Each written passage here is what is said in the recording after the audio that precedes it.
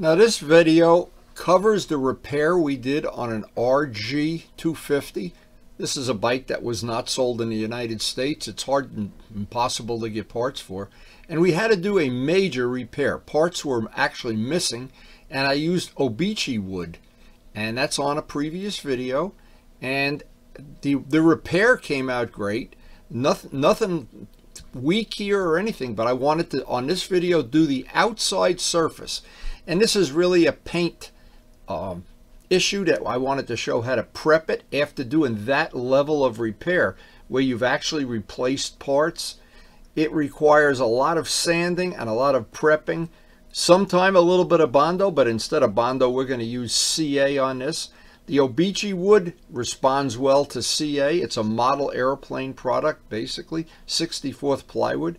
And I've used it many, many times to create parts of a fairing that were missing or very damaged. And these are the parts that we worked on, the fairing parts, and what they looked like when we were done. I would venture to say they look better than new, they're stronger than new, and we didn't have to import anything from anywhere. Now, when you're trying to salvage a part that's very damaged like this and has pieces actually missing, one of the things you have to do, sometimes you have to think outside the box, and the OBECHE wood, that's, again, a modeling product, and I wound up using CA and laminating it inside and outside to the point where it was ready to sand in. Now, what makes this a practical repair is CA. The CA is going to allow me to get what I call a blend, where you will not see where the wood ends and the fiberglass begins. This is one of the products. This is thick CA. We use thin and thick. Thick you can use to build up a skin on the part itself. Whether it's wood, fiberglass, it'll even stick to aluminum. So being able to replace that part of the fairing that was missing. Now, if we had the part, of course, we could have glued it back in and done all kind of things to make it smooth. But this repair actually worked out pretty good and actually made it stronger than a standard part. So I was happy with that. Anytime I can reinforce something and make it stronger, and OBECHE wood is very, very versatile. It's something that, in this case, it would have been really difficult to do that with composite material, with fiberglass. OBECHE wood, it bends, it twists, and then when you hit it with thick or thin CA, it becomes like carbon fiber. It becomes a rock. You can grind it, you can sand it, but this is the trick right here, is to take some thick CA. Once you have the basic shape, and you know that's just basic sanding to get it to that point, now I want to build up a skin. This is so that when I'm all done, I will not see the joint between that wood and the fiberglass. And what makes it possible is the thin CA that we used for the repair is capillary. And the thin CA is actually stronger than the material that this part is made out of. So even if this bike were to be crashed again, I don't think it would break where that wood is. It's going to break where the plastic is, or the fiberglass, whatever that material happens to be. And it's hard to convince people that are not modelers how strong this material is. This is 1/64th plywood OBECHE wood. It's used to make aircraft, and even more important, to make model aircraft, where strength and lightweight are the ultimate consideration, and that it's going to be able to take a real beating here. Now, in this job, we were very lucky. The decals that were on the Suzuki, the lettering, was not under clear. So what it meant is you could use a heat gun and a brand new razor and basically get it off without a lot of aggravation. It really, and we were lucky, it did come right off. Next step is a critical step. Use an acetone to get whatever residue from those stickers off. Now, I've used Gooby Gone, I've used lacquer thinner, urethane thinner, but it always seems like acetone works the best. And in this case, there really was some goop under there. It required a lot of scraping, but we're going to sand this whole part anyway, so it didn't really matter at this point. Now, we caught another relatively small but important lucky break on this job. Usually some of the lettering or all of it or the trim or some of it is actually under the clear. And boy, does that add to the job, the aggravation. Being able to get the stickers off with a heat gun, and these did come off, that we caught just another break. Now, because I wanted to paint, I was going to go right down to primer. I want that paint to get an absolutely perfect bond. We have a brand new box of 100 grit, and this is the best if you really want to get some material removed in a hurry and you have an orbital sander, or I have the big one and I have the detail one. This will really make the job go very quick.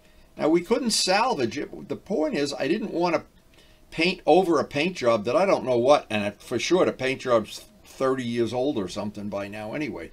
So being able to scuff this part in with a power sander just made this a relatively straightforward, easy job.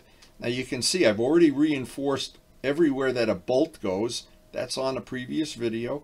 And I want to blend in that part that's actually a new part of OBECHE wood. I want that to be brand new. And I want that to be, the whole surface to be scuffed as much as possible so that our first coat of prime gets a good bite. Because again, we're dealing with some very, very old paint here, and I don't know the condition of it. And as soon as I hit that with anything that's got thinner in it, I don't know if we're going to have an alligator or what we're going to have. But we're going to, by doing it this way, by just biting the bullet and like putting a good foundation on a house, we bite the bullet here, put a couple extra hours in of getting this sanded right down to material so there's as little paint as possible on. It's got a good tooth with 100 grit. It'll have a really good tooth. May need more than one coat of primer and then to sand it down to get it smooth, but it won't matter because what we're dealing with here is a part.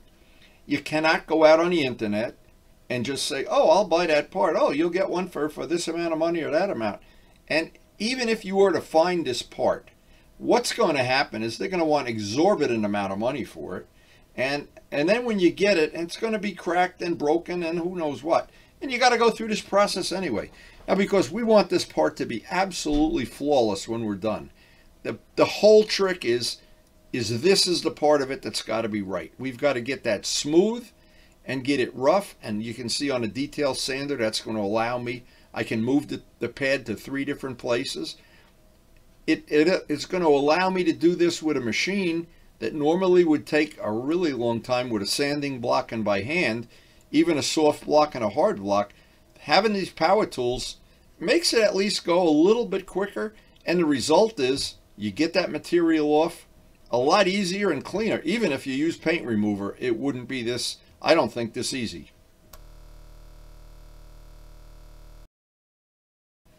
Now, this is some information that I think everybody can use that does this kind of repair.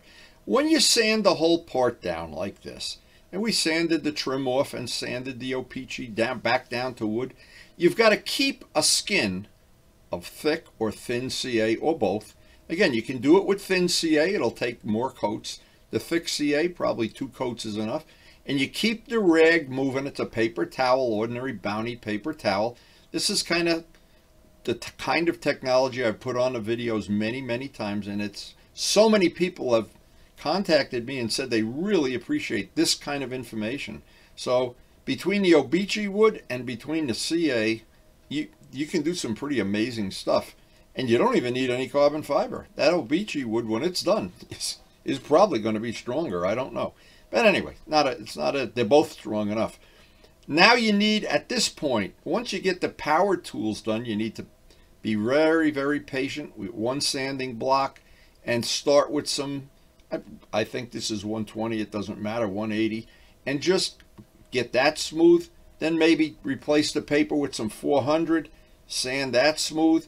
And if you do go through back down to wood, if you can feel a part that's just not right, simple answer, go sand some more or put another coat of CA on. That's the nice thing about working with CA. You can just keep putting coat after coat after coat, and it dries instantly. And if you're doing this kind of repair, try to avoid using kicker. Just let it dry. It'll dry in 45 seconds to a minute. And then at some point in time, you want to take some fine sandpaper like 180 and the radius, and it's really a critical thing. A repaired part like this, if it has any sharp edges, I call them razor edges, what's going to ultimately happen is in time, that's where the paint is going to tend to crack. And then, let's face it, this is a two-stroke bike. It's going to have some vibration in it. So I don't want to have that after all this work, we put the bike back together and you go to one of the meetups and there's a big crack in the part. So radiusing all the edges, super, super, super critical. Now this is critical information. This is the kind of stuff it's worth watching a video. If you're new to painting and you're painting something that has parts where you've sanded through into the plastic, or you're going over old paint, critical information.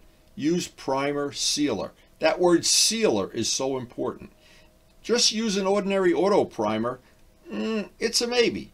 If you put 1 or 2 coats of this on, and it's best to put the coats on thin, not get any runs, not get it too glocky that it's ugly looking and drippy and everything. Thin coats, always better to put thin coats on, but the biggest thing is it's got to be primer sealer. That means chemically this is going to seal what's underneath. Now we want to seal where that wood is, that OBECHE wood, and that repair. I was amazed when I was done with this job. That repair was absolutely bulletproof. And all that was left when we were done was to line up the windshield and put the screws in. That just made that so nice.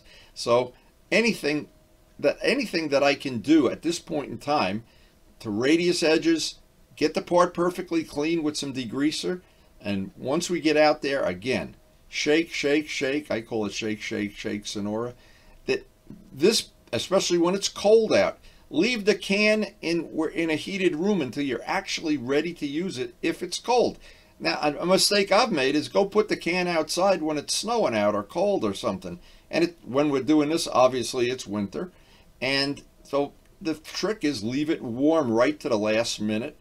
And in this case, I want to, since we're going to paint both sides of this ultimately, I want to have the edges nice and smooth.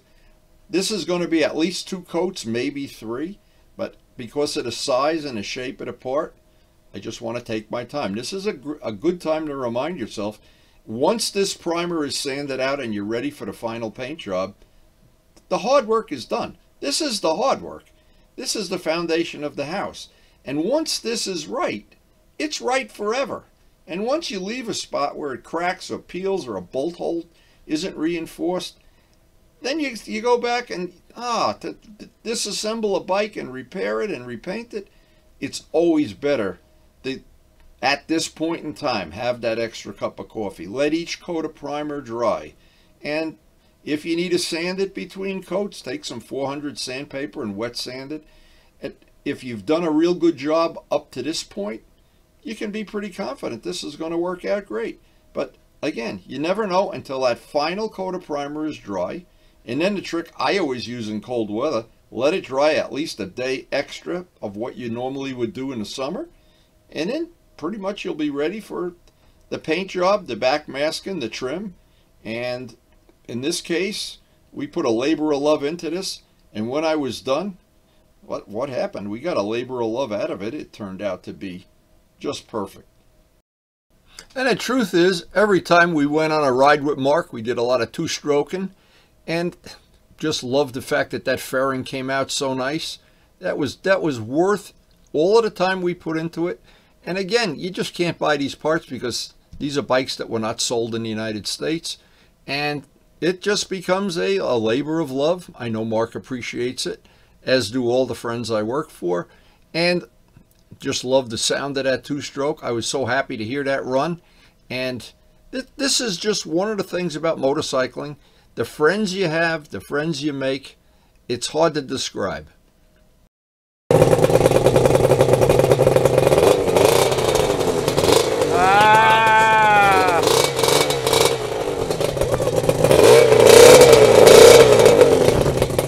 Nothing like two-stroke in the morning, right? Oh, yeah. Nothing like the smell of napalm in the morning. Now, Mark, of course, has a wonderful collection of older bikes, and this is now one of them, and he has ridden the wheels off of this. All of the time we spent, well worth it.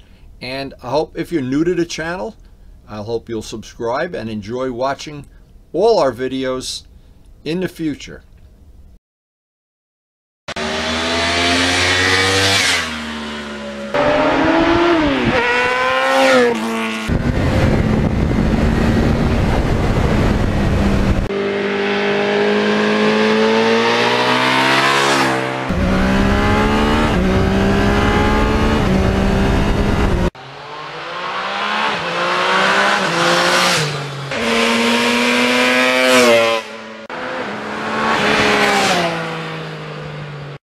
And thanks so much for watching.